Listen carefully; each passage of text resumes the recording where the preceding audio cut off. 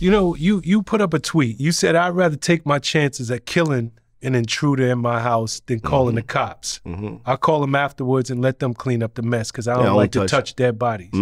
I hate it. I hate it. I seriously, I don't like touching dead animals either. That's one of the reasons why I think I stopped or don't hunt. I don't like to hunt. And I don't eat meat, but I don't like touching dead bodies. It's something, I don't know, weird about it to me. But I'd rather take my chances doing that because have you seen these videos of the cops coming in and shooting the homeowner or the homeowner's friend, and they're lighting these people up, 30 rounds, or the guy with an acorn. Yep. I'm scared to call the cops. Hold on, you saw that acorn video? Yeah, I'm scared to call the cops and have an acorn fall and I get lit up. No. Did you see him drop and roll? Twice. He rolled twice. That's a lot of momentum. That's too much. That was no. And then, you know what's the craziest part? He shot his own car up. Yeah, with somebody in it. With somebody in it. It was only the grace of God that dude who was sitting in the car, unarmed and handcuffed, did not get lit up. I wonder if he's going to sue. I would. Of course. You know good and well. I hope so. Yeah, I hope so too. Yeah. I mean, my life's not the same. I got PTSD, you know?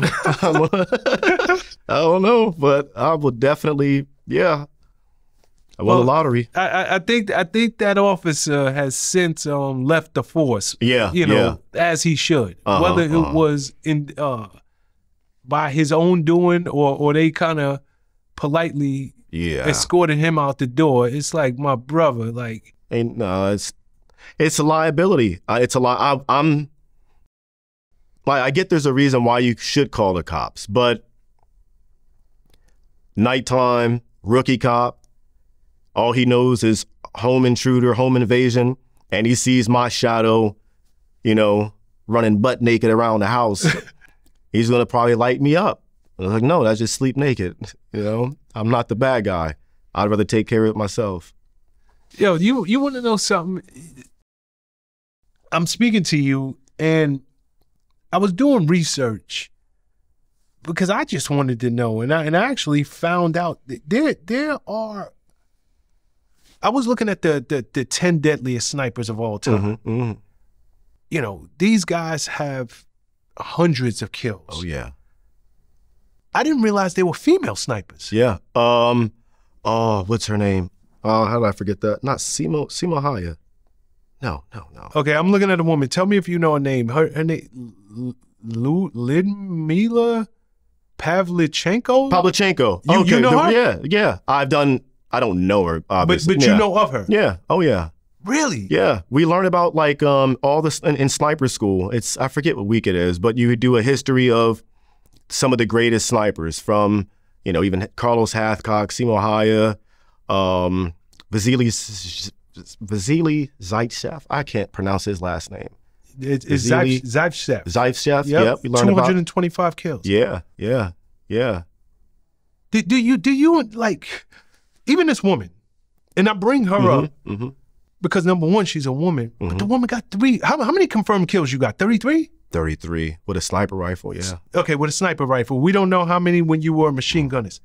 This woman has 309 confirmed kills. That's insane. Like understand, she 10x'd you. Oh yeah.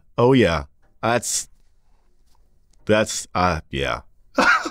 Ain't nothing much to say about it. That's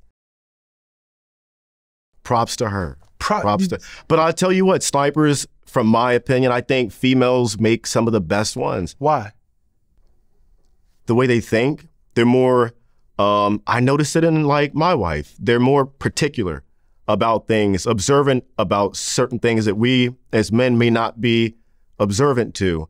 They're more, I'm more prone to act on, I don't know, aggression, or act on something that a woman, a female may not, you know, react towards. They think differently, just genetically, scientifically, whatever you want to call it. They just are wired differently that makes them calmer in certain situations, more relaxed. Their thought process is different.